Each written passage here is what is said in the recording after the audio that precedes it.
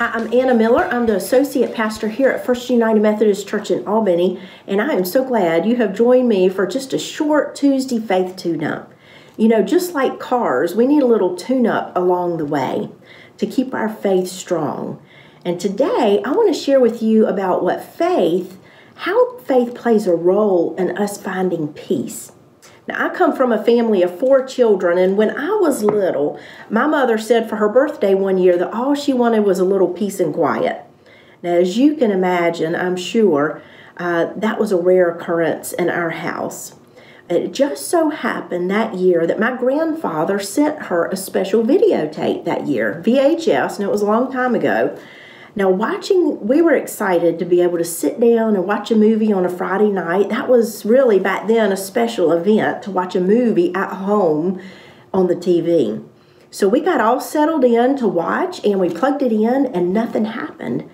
And we tried all we knew to do to get it to work, and we couldn't get it to work. So my mom ended up calling my granddad, and she's like, "Man, what was on this videotape? We cannot get it to work." And he said, "Nothing."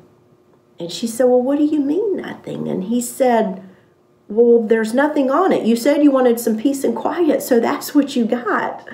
And we got a big laugh out of that. You know, we all want a little peace and quiet in our life. But when we think of peace, what are some other things that come to mind? We might think about quiet, but what about calmness?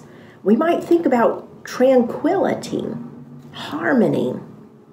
What about reconciliation? I think we may be getting more to the true meaning of what true peace means when we look at this word reconciliation. Now, Paul shares with us about what true peace is, that which comes when we place our faith in Jesus, in the 2nd chapter of Ephesians that I want to share with you today. Paul writes in Ephesians 2:11 through 22, listen to what Paul says here.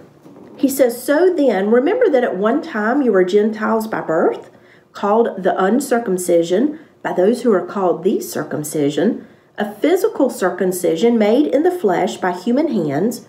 Remember that you were once at that time without Christ, being aliens from the commonwealth of Israel and strangers to the covenant of God's promise, having no hope and without God in the world.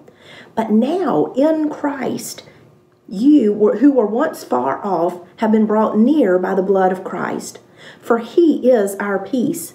In his flesh, he made both groups into one, and he has broken down the dividing wall, that is, the hostility between us.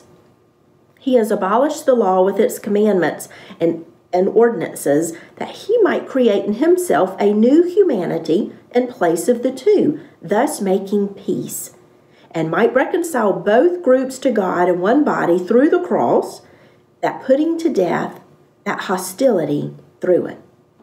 You see, Paul says here that we were once far off, but we have been brought near to God. That is possible by the shed blood of Jesus Christ on the cross for us. Now, in the Old Testament, there was a distinction between the Jews, who were God's chosen people, and the Gentiles, who Paul is referring here to. And he calls them, they may have felt that they were aliens from Israel, that they were strangers to God's promise, that they had no hope without God in the world. And but he says, with Jesus Christ, you who were once far off have now been brought near by the blood of Jesus Christ. You see, with Jesus' coming, we now have access to God through our faith in Jesus. All that was once separated us from God has now been abolished through Jesus' sacrifice. And so it's through our faith in Jesus that we find true peace or harmony or reconciliation that Paul's talking about here with God. Faith in Jesus gives us peace with God.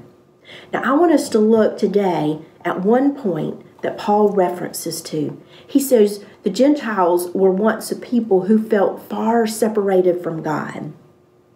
But maybe we today feel like we are far and separated from God. We may feel that we are alien, that we have no hope, that we are far off. We may think, who am I that God would want to make peace with me, to be in harmony with me. But my friend, God wants nothing more than to be at peace with you, for you to be in harmony with Him. And that peace is possible when we place our faith in Jesus Christ, because He is the one who put to death the hostility that is between humanity and God. Jesus is the bridge that makes it possible for us to come to God. And peace is the sole reason for which Jesus came. And I love verse 14. He says here in verse 14, he says, "For Jesus is our peace." Jesus is peace. So if we want peace in life, then we need to place our faith in Him. I want to share with you the rest of these verses, 17 through 22. Look and listen at how beautiful these verses are when we now know that it is possible to have faith in Jesus Christ and to be at peace with God. He says, "So Jesus came and proclaimed peace to you who were once far off, and peace to those who are near. For through Jesus both now have access in one Spirit to the Father. So then, you who are no longer strangers nor aliens, but you are now citizens with the saints and also members of God's household, built upon the foundation of the apostles and prophets. It is with Christ Jesus Himself. Jesus is the cornerstone. In Him, the whole structure is joined together and grows into a holy temple in the Lord, in whom you also are built together spiritually into a dwelling place for God." You see, I believe regardless, whatever temporal situation or unsettling circumstance we may be in where we don't have peace, that temporal situation, we can still have peace with God in our heart because of what Jesus came and did for us.